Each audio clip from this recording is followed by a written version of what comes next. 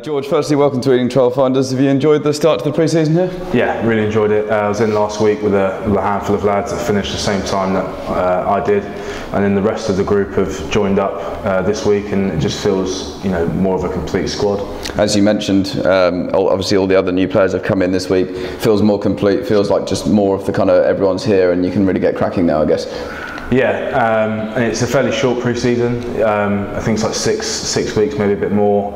And with the pre-season games, I think everyone's really looking forward to finally seeing how we're going to gel, and that'll come obviously as the weeks go on. Personally, for yourself in the off-season, you've obviously done a lot of work on your throwing with Simon. How's that gone? How's that developing? Yeah, really enjoyed it. He's a great coach. Been really good for me. He put a lot of time into me, which I'm really appreciative of, and I feel like so far I've got quite a lot out of it. In terms of the hookers, how much are you looking forward to the challenge of competing with the likes of Alan Walker, Matt Cornish, etc. for the starting jersey?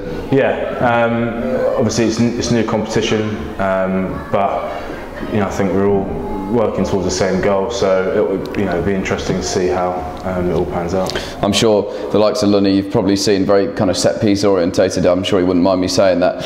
For you kind of potentially offer something a bit different, quite explosive, quite a big ball carrier, etc. So I guess you'd be looking forward to getting out on the pitch and showing what you can do. Yeah, definitely, especially on this surface. It's quite a quick surface, and I'm just looking forward to getting the ball in hand and seeing what happens. In terms of the start, obviously had the kind of yo-yo fitness testing, etc.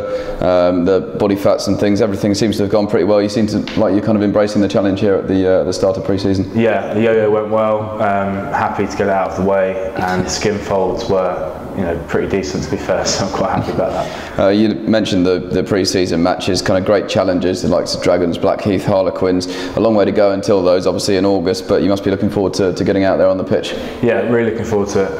Blackheath's an old club of mine, so I'll be looking forward to going back there. Quins will be a massive challenge because they're going to be looking to have a real, big start to the season, and going down to Dragons will also be, quite a tough test.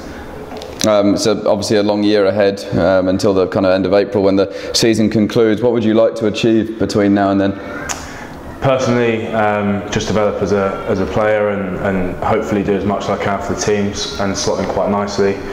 But I think we've all got a bigger end goal. It's been spoken about, and I think we all know it's possible. We just need to make it happen. In terms of obviously the amount of new players that have come in, you're one of those. Quite a few of you from Bedford. There's a kind of tribe idea going on where we can split everyone up and get into smaller groups. Do you like that idea? You're going to obviously embrace the fact that getting to know. However, I think it's 47 our squad this year, so it's a pretty large one. Yeah, I mean you've got to. Obviously, you do gravitate towards the people you know when you start at a new club, but I think obviously everyone seems to gel quite well. We're only really on day 2, so I think from a gelling together point of view, it won't be an issue.